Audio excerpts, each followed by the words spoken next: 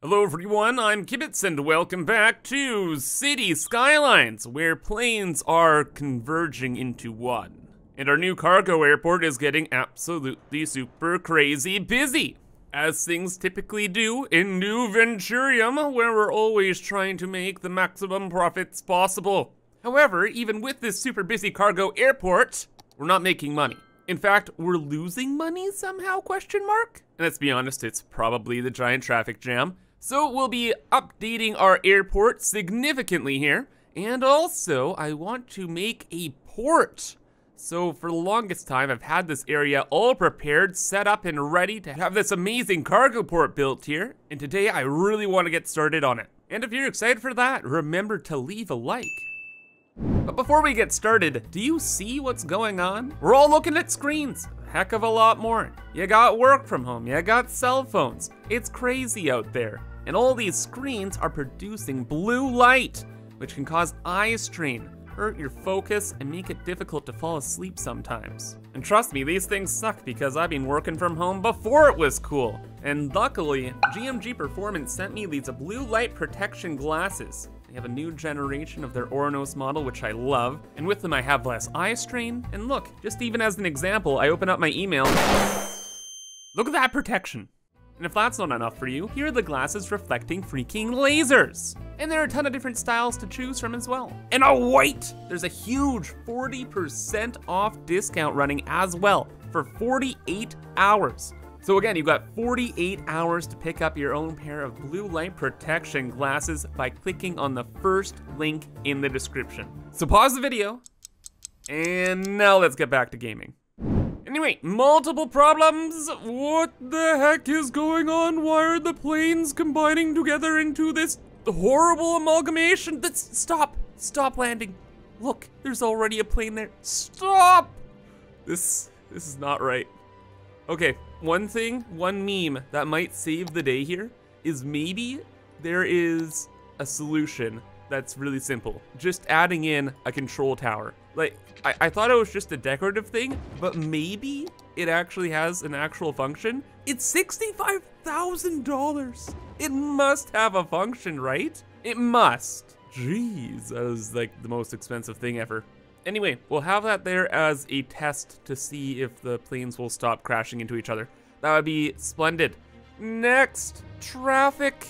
It's so colorful, it's so pretty, but it's also losing us money. Money shouldn't be on the roads. Money should be in our pockets. Jeez, dude. Literally no chill. Okay, but we might have a Hail Mary solution to this. All the traffic is just trying to go to 1 or 2 airport stands here. So what if we make everything a lot less convenient for all the vehicles? Huh? Sometimes this works. What if this road just isn't there? Oh no. Now they have to choose between the airport stands to go to. Aha! See these guys? We'll have to go into these ones. The ones that go over this way have to go to that one, etc. And that might just work. Admittedly, it doesn't look super pretty, but I have high hopes. Now we just have to wait for all the vehicles to despawn. Or we can press the money go away button. Yeah, we're gonna press the money go away button. My time. It's far more valuable. So goodbye, $500,000.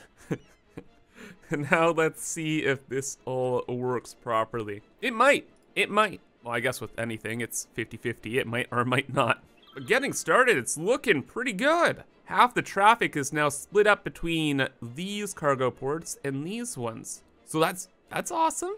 All these vehicles are still only going to these two, which, sure, whatever. But at least these ones are being used now.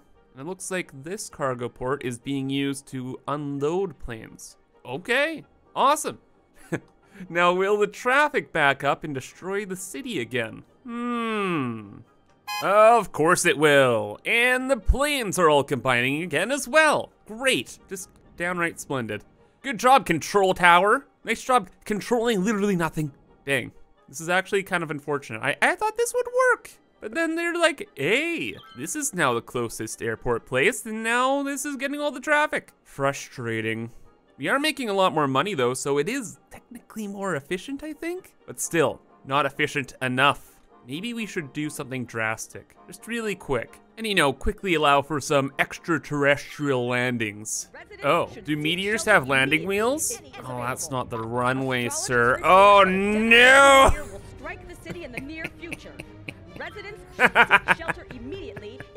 The easiest way to solve traffic problems in City Skylines, let me tell you, it's just too convenient. Just let nature handle things, man. Well, that was fun. Time for a redesign. And we're just gonna kind of boop through a couple designs here. This first one here, what I was trying to do was I tried to put all the cargo stands in a row, and I thought maybe that would help the AI and utilize more of the lanes. No, that is not the case. Only these 2 or 3 are getting used. And yeah, no, it's been a complete failure. The planes are stacking up as well. I tried adding more exit taxiways, so all of the runways could be used, and yeah, just nothing worked here. So let's quickly go back to the original design here. It was kind of working, and now I think it's gonna be working a lot better because I fixed the taxiways this time. So each little section here has its own taxiway, and each taxiway goes to its own designated runway. And I don't know how the AI works, but I'm thinking that since these cargo stands were all connected to all of the runways, the AI was seeing these as the only viable option for vehicles and traffic and stuff. So now, with everything separated, it would seem that the traffic is deciding to go to multiple cargo stands, which is good. This is not like confirmed. I don't know if this is actually properly working, but it would seem so. Maybe just because of the more efficient design with the taxiways, the planes are moving along better. And maybe that's causing everything to work better? I'm not sure, but early results are looking pretty good. We got a lot of traffic, but come on, there's gonna be some traffic. So you know what, I'm gonna say this is good for now and just clean it up. There we go, much better. So I shrunk the airport down a little bit too. The plane traffic is still, you know, but the traffic over here is looking great. It's been looking great for a while here too. Like, while I was rebuilding the whole place, the traffic hasn't really built up, at least to the main highway, yet. So we're gonna call this good. Which means we're gonna move on to our next project, our cargo ports. So, oh man, if we've learned anything over the course of this playthrough, we're gonna need some space, bud. A lot of space. We're gonna have roads everywhere, we're gonna have lineups, we're gonna have highways, we're gonna have trains, probably, and a lot more. So let's flatten this area out. Let's give it a, is it a quay or a key? I think it's a key. Yo, English is a weird language, man. Anyway, have a key there, and then, since this is a port area, it has to have some weird indent shape. This is just the law. I didn't make the law, just is, okay? So we will randomly indent here, and then go this way, and turn into there. Wonderful. So, how many cargo ports can we have here? What do we even really do with them? We made a couple before, but it was long, long ago in a video from back in the day. Cargo hub accepts train and harbor traffic. Perfect. Okay, so we probably want a couple of them then. So 1, 2, 3 should be good. Yeah, because we're gonna have to get the train station or train tracks scooting around. Probably connected up to here. Okay, that seems pretty good. Oh, also the main reason why I wanted to do this is because we have all these unique factories. We're missing one. This whole time, we've been missing the coolest unique factory, in my opinion, the shipyard. It's over $500,000, but dude, it's so cool. Look at this bad boy. And I'm pretty sure there's actually like ships built and there's a whole animation and all the 9 yards. It got the cranes. Ah, yeah, this is awesome. You know, oh dude, what'd be even more cool is if we made like a little indent here for it. Also, I'm pretty sure by deleting that, I just wasted like $200,000. Whoops, happens. Let's do this and add in another key. Okay, and let's put that in there. And that's like the general idea. Very, very general. Let me clean it up though. There we go, much better. We got that in its little cubby. These all spread out, lines are straight, looking fantastic. So let's make it work. Highways, we got lots of connections, so that's gonna be really nice. But we know that traffic is gonna be crazy. We made this train station hub and it is permanently had insane traffic. So that is what I'm expecting over here. So let's get the 4-lane highways out right off the bat. And we're gonna use warehouses to try and keep the traffic under control. Because a few videos ago, we're messing around with warehouses, and it's a super good idea to have like big warehouses next to cargo ports of any kind. Oh man, and another amazing idea that I just wish I had always done in every other project is leaving a space in between highways like this, because future Kibs is gonna be so happy, because what we can do is have like an extra lane in here, and we are going to need that. Absolutely, stuff's gonna get crazy. So as I was mentioning though, we wanna have warehouses near these cargo hubs. So what's gonna happen is we're gonna have some kind of weird intersection or interchange here, and it's gonna divert a lot of the highway traffic up over this way. And then we're gonna hide those warehouses up here. And we're gonna have every single material in the game stored over here. Oh, and also I'll fix the lines, don't worry. Okay, actually I gotta fix that like right now, it's bugging me a lot. Much better. We'll focus on the interchanges later. Maybe I'll just boot them in. You know how they work. So all the highway traffic will enter through this way. And then we need a warehouse for every single material. How many materials are there in the game? So if we go to the Industries tab, Forestry has the trees, like raw material, and then paper and planned lumber, and then it goes to Unique. So Unique we don't need to worry about. But if Forestry has 3 things here, Farming has 3 things here, yeah, this 3 things, and this 3 things, we're gonna need 12 warehouses. Yeah, that's gonna be a bit tricky. I think we have a medium warehouse though, or a small warehouse. Do we really need a medium warehouse? I don't think so. We're gonna try this out with just small warehouses. So that'll be 2 and 3, and then we have to have this 4 times. Excellent. And warehouse-wise, we know we make the most oil out of anything in our city, so we're gonna have the oil way back here, so it doesn't clog up all the other lanes, because it probably will. So that's gonna be the raw oil, plastic, and then petroleum. Now we just do that with every other resource. Okay, now things are gonna get spooky. There's a very specific reason why there are 3 cargo ports here. What I wanted to do with these warehouses is I wanna have 2 of these lines combine, and the other 2 over here combine as well. You might be able to imagine what I'm doing. These 2 warehouses, so all these products, will have their own cargo port over this way. So very basically something like that. Then these 2 will have the same thing. Reorganize the road so they're a bit more efficient later on. I'm seriously hoping that this keeps everything under control. But then, I'm gonna screw it all up. Are you ready? So this main highway where everything's coming in, well, we're just gonna have one turnoff that goes directly to its own cargo hub. And that, well, I'm thinking we'll get like the runoff traffic over there or something. You see, the problem is probably all the traffic from the entire city is just going to descend upon this one cargo hub, because it's gonna be theoretically, like driving wise, the closest one to everything. Because if all the vehicles want to go to these other ones, they're gonna have to drive through this whole debacle. But maybe that won't happen. I'm excited to find out. And also, it really doesn't matter, because any first version of any road layouts I ever do have to be revised heavily, so, you know. Might as well find out and see what happens. Anyway, nothing much has actually happened here. It's just all of the extra roads and overpasses have been added in, so all vehicles can go in all directions. Some extra exits were made. Say someone was just going to the warehouse and they wanted to go to the highway. Well, now they can go out here. And look, the space in between came in so handy. Extremely handy. Except that's probably a little dangerous. Let's just have that over there. Thank you very much. Then there's a couple exits for the cargo ports to get back to the highway as well. Okay. Oh, and trains were added in too. That wasn't super difficult. But now, disaster shall strike. Regardless of anything, we have requested every industrial product in the world to one location. Prepare yourselves for Armageddon. You see all those boxes there? Yeah, that's trucks that want to deliver stuff somewhere, and a space just opened up. It's going to be a disaster. An absolute disaster.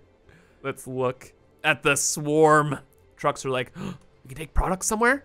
Money to be delivered? Go. Clog up every single lane. Thank goodness for this extra highway too. Oh yeah. Deliver the goods, the money. Oh my gosh. And first critical issue. Where are these trucks gonna go? They're gonna go this way, then they're gonna go through the busy industrial area, through all these roads, and I don't even know how they're gonna get over there, to be honest. Let's give them their own special highway. They're gonna need it. Okay, there we go. Just skips over this entire industrial area and they can scoot that way. That should ease things up a bit, or at least make this more efficient. A couple more lanes would be nice too. Like, you know, having 2 lanes, maybe even 3. Kind of excessive, but whatever. And we'll even do your guys' precious lane mathematics, which forces a turning lane. And you know, for giggles, speed limits, yeah, we're just gonna completely ignore those. Goodbye. Have fun, trucks. And so far, so good. Building is turned off. Yep, it's time. Let's turn them on. I wanted to give it 1 second so that vehicles could cycle into here first, but now with those on as well, oh no. Oh no. Thought that plane was an asteroid, by the way. It's like, what? Not right now, please. Let's see how bad this ends up. We have a highway scooting through this way, over to this cargo port. This one is gonna be a problem, if anything. 100%. Oh, and I didn't connect the roads up to the shipyard. Whoops. That's okay. We might move the shipyard, actually. This is mission critical. We need this all to work. But it's already getting a little spicy. And then 2 seconds later, and a surprise to no one, the entire system has collapsed. Go figure. All the traffic's like, oh hey, look, this cargo port's technically the closest. So now it's going off to the highway. Everything's going wrong. Over here, it's, again, a bit of a disaster. I think I can fix this pretty easily, though. You know, taking away speed limits, generally a good idea. Who needs them? Right. So that'll help. But no, let's look over what's going on. Let's just get rid of this cargo port. We'll turn it off. Maybe we'll incorporate it somehow, some other way. But right now, can't happen. Now, what else could really help with the traffic? Well, number one, a lot of these oil trucks are probably just going through this whole area because they want to scoot across a bridge and get to the port. So why don't we just help them out a little bit, you know? Instead of entering through all of this, there's this bridge here. What if you just scoot to there? This highway goes then to there, better. And then next, this will come out this way, and we will split this up between these 2 inbound bridges. That should work out pretty well. Now the oil trucks can just go to both of these whenever they want, or to the storage over here. Mainly just whatever I can do to just deal with the oil is what I'll do. Oil is always a spooky nightmare. What's going on over here? A little bit of traffic, but I'm actually not too worried about that right now. Where else have we had problems? It's really just down here, eh? Let's move this a tiny bit. And instead of just having a road, although it has infinite speed, it would be better as a highway. Let's just upgrade the whole thing here. Let's get rid of this, and let's have this as a curve. It can help the vehicles navigate a bit faster. And then, oh, we should definitely have this be 3 lanes. Yeah, 100%. Because then, this is immediately turned into a turning lane, or at least it can act as one. And hey, we can even use the traffic manager to force it to be a turning lane. Now that is a fantastic idea. And you know, honestly, I think those are the main changes. I don't know what else we'd really have to do here. Maybe just a bit of tinkering with the traffic president mod and some of these interchanges, and we'll be good to go. And astonishingly, it was actually that simple. It's good. Traffic is great. It's backed up a little bit, sure, but all things considered, things are moving and grooving. Just had to add in a little bit of road infrastructure so the garbage trucks can go to and from these areas. That's fine. Maybe a fire station would help a little bit. Throw that in there, and everything's working perfectly. I've even re-added the highway that goes over to this cargo hub. The secret I've found is just having a bit of a queue line so the traffic doesn't block off any other interchanges. So like if the traffic was going through into this, it causes like multiple disasters. And I guess it's important just to accept an amount of traffic. Like this, although it's not the best, it's working. And look, we got ships for days. We have a dang near fleet of them, actually. It's it's crazy. We got like 3 over there, another 3 here. It's great.